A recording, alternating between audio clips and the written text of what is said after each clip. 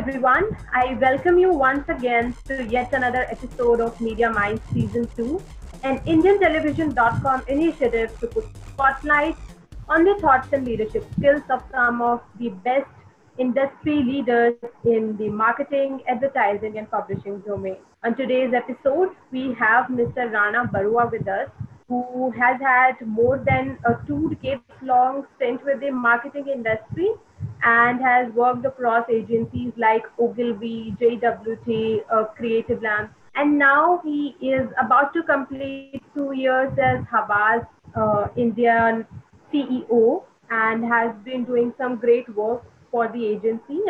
We welcome you, Rana. Thank you. Thank you for calling me on the show. Before I start talking to Rana about his journey and the trends, one thing I would like to mention is that I got to know from a lot of people that he is a very people's person. My last interaction with him that we did a few weeks ago, I put it out on LinkedIn, and so many people messaged me that I have worked with Rana and he is a great person to work with. Tell me more about that side of yours, because I guess you're the first person I have heard so much positive reviews about on LinkedIn. I'm so glad to hear that because, sometimes, tend to believe that the way you work, which I am, a very disciplined and a very straightforward working, you feel that, people may read it actually wrong. But actually, to be honest, what has helped me is because they say that, though I am a tough taskmaster, but I'm also always open, I'm always listening. I'm always trying to make things lighter, to get things done. I think, what has helped me over many, many, many years and many friendships and many friends that I made, whether they have been my juniors, whether seniors and all, I think is, to be very, very open about the way you work, whether you're being a leader or even if you've just been a friend. I think that leads and makes many more relationships than just being professionals. So I'm glad to hear that there are people who are still being very positive about me.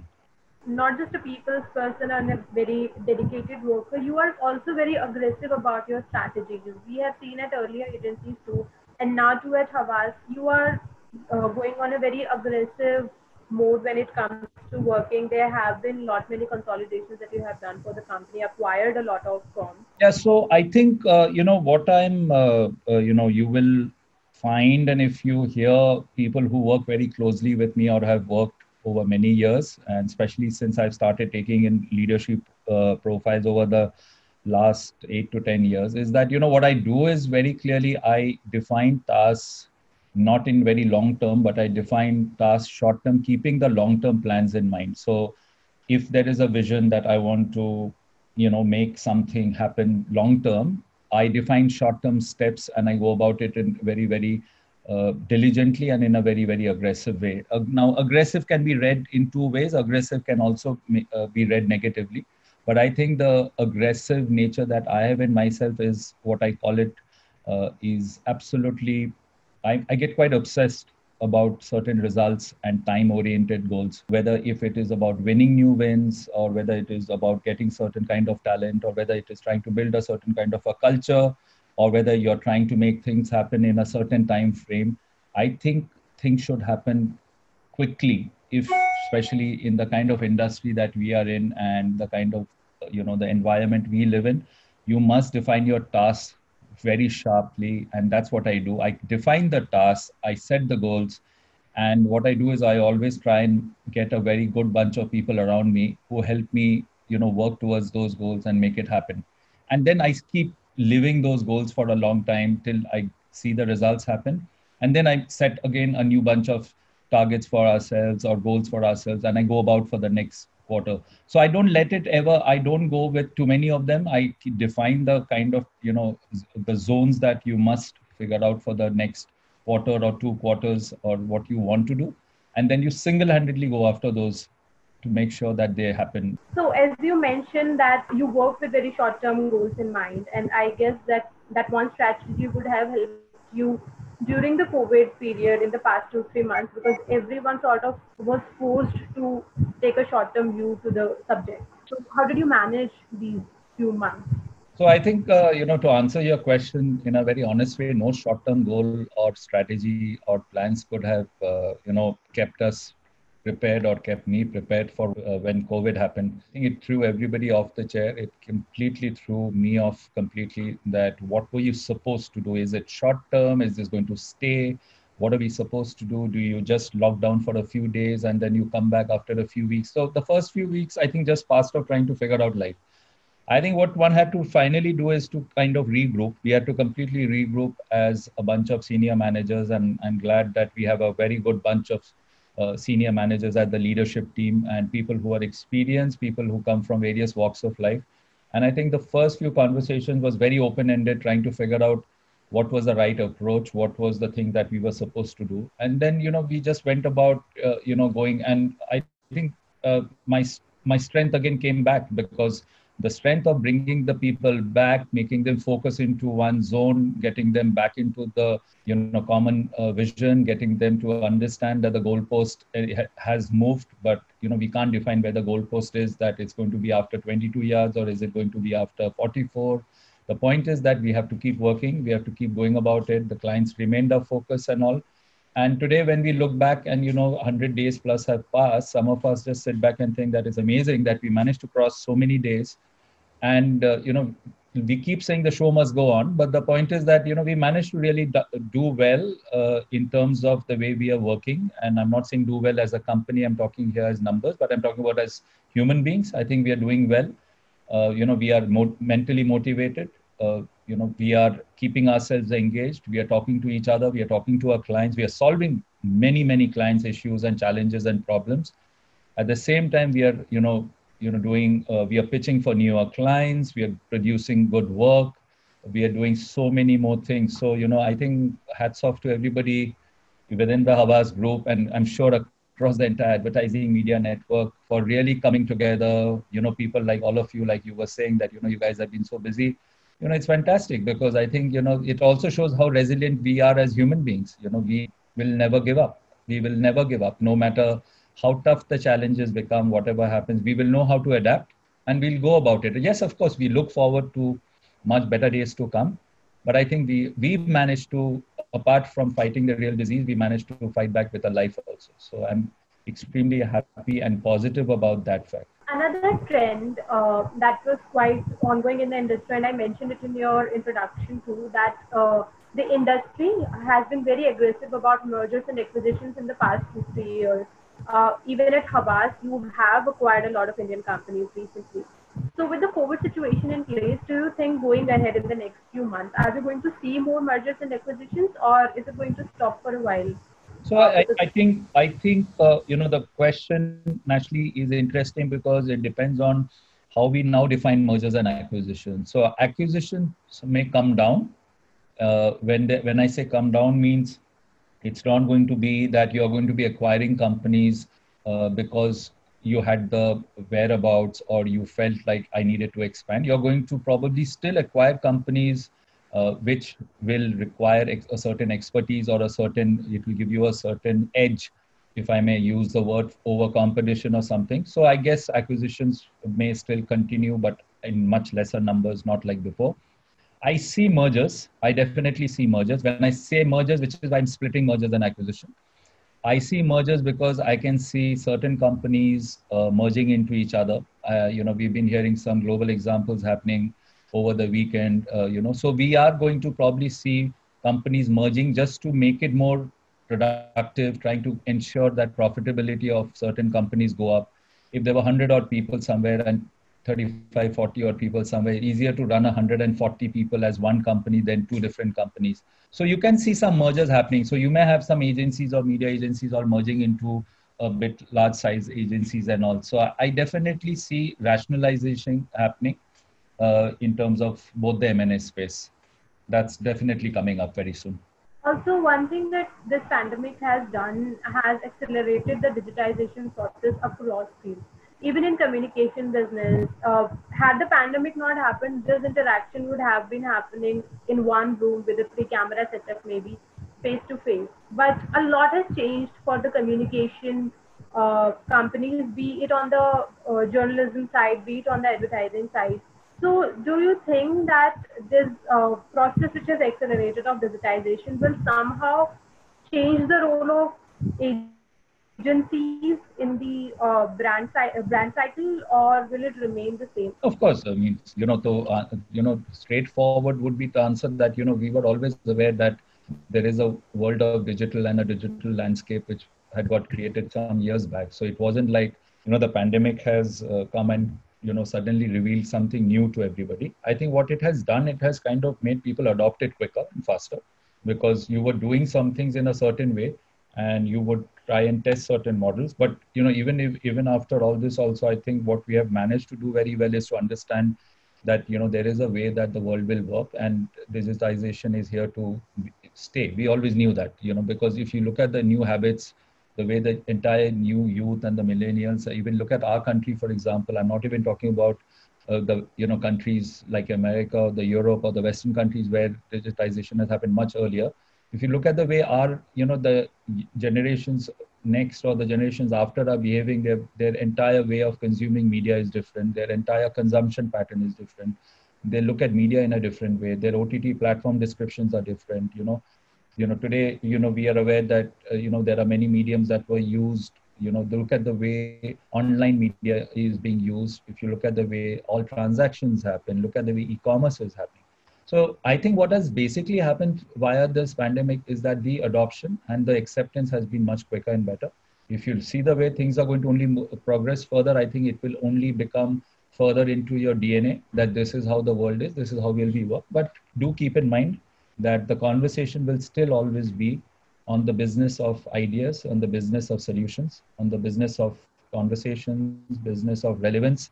That can never replace any form, because that will still be the big thing that our business of advertising and media will keep talking. So while digitization and every form of new media will do emerge, and we know that it will keep being the biggest conversation going ahead. And will it also change where brands are currently putting their monies? Because we have seen a certain rise on digital, but TV is still maintaining that momentum in most of the regions. But going ahead, is there going to be an increase on the digital side for ad revenue? See, if you look at any form of numbers or any form of reports that come out from the established consultants that we all refer to, you will find that everywhere it will say that in the next 5 years, by 2024, 2025, the digital ad revenues will be of a certain number, of a certain percentage, which is absolutely skyrocketing. Am I somebody who's going to challenge that? No, I don't think so. I think that's, like we said, digitization is here to stay. The mediums have changed. The way the consumers are talking about it is different. We can't change humankind, right? So that is now gone way ahead. So the numbers will also completely naturally go up to the world of digital, which the point is that what I see coming up in the next few years is, I think some of us are going to witness it, is a parallel world existence of media and parallel world of consumers. There will be people like us and some people like many of us who will be consuming a certain way the entire medium will exist, which will allow some strong mediums like TV and others to remain strong, because India is such a large country. India is going to be always very strong on television. So I think what will happen is, for the next few years, you are going to find a bit of a dichotomous kind of an existence of certain mediums, certain habits, certain forms, till one day slowly the entire flip over after a few years will happen, where certain patterns will completely merge and morph into a world of a different world. Because if you see what a pandemic like this has done, when you can't go out to shop, when you can't go out because it's unsafe, when you can't go out to buy your things, how many people have moved online? As you said, everyone is forced to go online even if they are not willing to. Has this pandemic also accelerated the growth of programmatic advertising? Because India was lagging a little behind in the Western counterparts when it came to programmatic. So, how do you see the future of programmatic going? The point is that very simple, that if you look at the way programmatic, the whole thing works is very simple, that it is supposed to rationalize and make it more cost effective. It rationalizes the mediums and the channel selection and kind of gives you the most effective plan that one should take.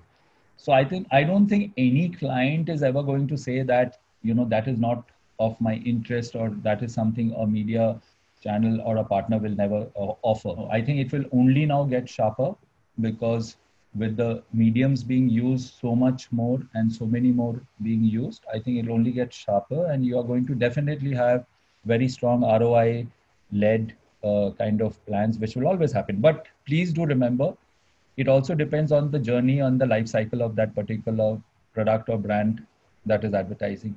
So if I need quick turnarounds, if I need quick sales, if I need quick numbers, and my budgets are limited, and if I know that I need to get things out or I need to do something very fast, plus I have to ensure that I get the maximum money out of the buck, I will have to ensure that my entire delivery plan or my entire planning is done with precision and is very clearly ROI defined. So we were discussing about the growth of programmatic and how the COVID process has just accelerated it. Another big gainer during this period has been the OTT platforms, and there are going to be MVPDs offering bundles of OTT platforms now. PPD is going to be a thing. Another trend that has gained traction, which was already on a quite high, is social media. So we are seeing a lot of new trends coming up, a lot of new opportunities for the advertisers coming up. So how are the agencies, or how can the agencies prepare for this whole new spectrum of things that are going to be available as an opportunity to the advertisers? So I think, the good thing is that at least there are more and more newer forms of mediums and opportunities that is arising for both the clients and the consumers, because it's good because it keeps the engagement platforms exciting, and also what happens is that the consumers also pick up newer habits and all in terms of how to consume content. I think what is also good then for an agency or a overall creative media agency is that you are pushed to naturally create content in different forms. So like you said, OTT, there will be a different form of content, social media, different form of content. If it's a viral, it's a different form, video, different form. And you know that some are very exciting, some are short. But I think what is very clear is that what we need to define is that where is some of these are very clearly tactical mediums, right? So I will not get into individual mediums to define which are tactical, but some are very clearly tactical. You quickly come, you do a small little thing, you do some drama, you do a burst, and wow, okay, there's a lot of noise about it, you get picked up, people talk about it. Similarly, then you get into content and all, then the OTT platforms can create a very strong platform for driving content, for driving a lot of messaging, which is naturally different. What we need to be very clear about, like I keep telling you, is that any form of storytelling, any form of engagement pattern, any form of conversations need to still continue. And those are the conversations where, a lot of these platforms need to be very clear about which are the platforms which will allow us to do something. So, just a flash will not help. If I'm going to do a bit of a conversation somewhere, I need to figure out how am I medium? Am I going to help the brand disseminate? The questions that sometimes are asked to me are, uh, if a brand has to explain the product, how will I do it in such a little time frame? Earlier, we had print, which used to do full page, and we still do, but print is now slowly come down over the years. If you look at television, you had cinema, you would do large format ads and all. How do you do it? So I think while people are still saying that, the shorter form of engagements or quick, form of engagements are good, I think we need to be clear that how does some of these mediums allow brands to have their entire conversations being spoken to the consumers so that the consumers understand what you are telling me, and I kind of understand that, okay, this is what the brand is trying to tell me, and this is what I must behave with the brand.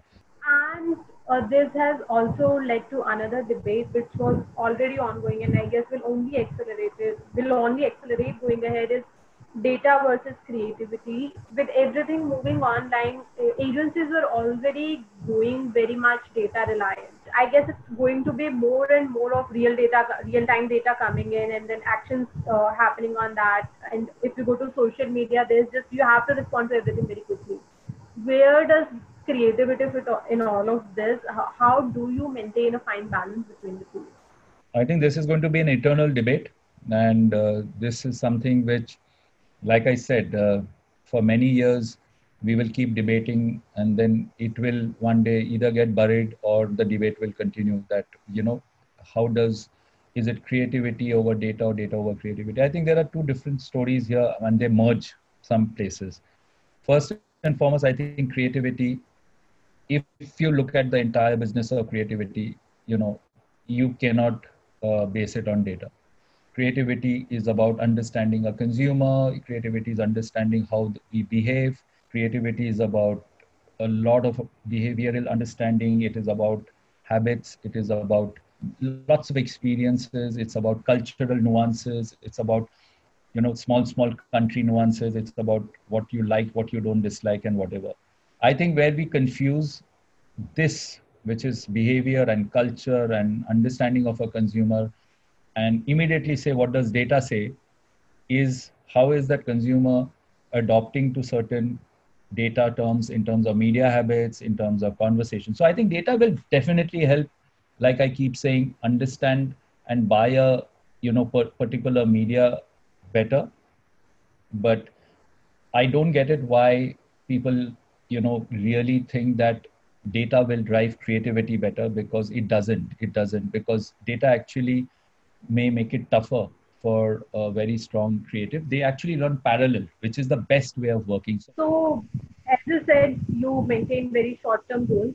At this moment, at this point in time, as the country is slowly unlocking, the situation is slowly getting under control across the globe. What are some of the short-term goals that you have for your agency, maybe for the next 2 months? I think the way we are going about our lives is to say that we need to see, like we are definitely seeing it. We need to just tide over the next few months and just ensure that we go into the last quarter, which is October, November, December, with much more positivism and hope that the economy not only starts showing better results, but also starts helping all of us, including our clients and everybody.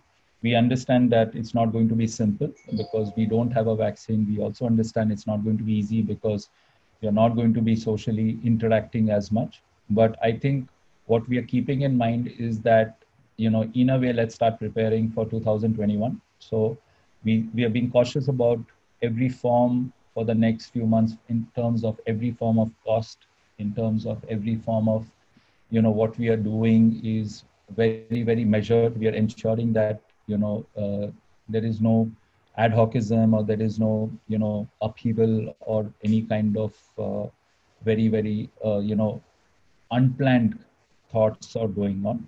So if we are sitting in the month of July, we are very clear that how August and September has to be for us in terms of overall. We kind keep discussing very often. So there's a lot of conversation that keep happening between the senior management and the people who are running the show in the group. So I think that is one very good. It's very transparent. So we are pretty clear about at least the next 2 months. Like I said, we are hopeful that the way we planned our last October, November, December, it goes the way the Indian economy starts, because every day we are hearing good stuff, positive stuff, conversation writing, even though the numbers of the cases are going up, but that is not directly correlating to, you're also hearing that lockdowns are going to happen. Today we hear Bangalore is going to shut down for 10 days. We heard Pune and all have got shut down, but that is still not dampening the spirits by, trying to again, get people down or demotivated. So I think the short term for us is very clear that, stay at it and be at it. I think we've done a good job as a group to be together in this massive crisis. I think we've worked really hard to come to a place where we are working in a way which is not only helping each other, helping the clients also. And I think we need to just keep going at it in absolutely the way I think we've managed to. Like I told you at the beginning of this conversation, I think as human beings, it takes us a bit of a time to adapt. And once we adapt, either we excel or we start perishing. I think globally, everywhere we started excelling of trying to figure out how to work better, respecting each other, how to ensure that, the show goes on and, we don't really get impacted. So I think that's something is a focus, and we will continue to work harder to ensure that, we don't go off the road completely. We stay focused on what we are doing. And like I always told you, the goals, just keep the goals tight, keep it simple. Don't make it too complicated. Right now, it's anywhere too complicated world outside. So just keep it simple, few goals. As long as those goals can be achieved, then set some more goals for the next quarter and move ahead. Thank you so much, Rana, for your time today. I know you have been running very busy, doing a lot of work, but thank you so much for coming here today. Thank you. Thank you for an interesting session as always. And it's always good to connect with you. Thank you.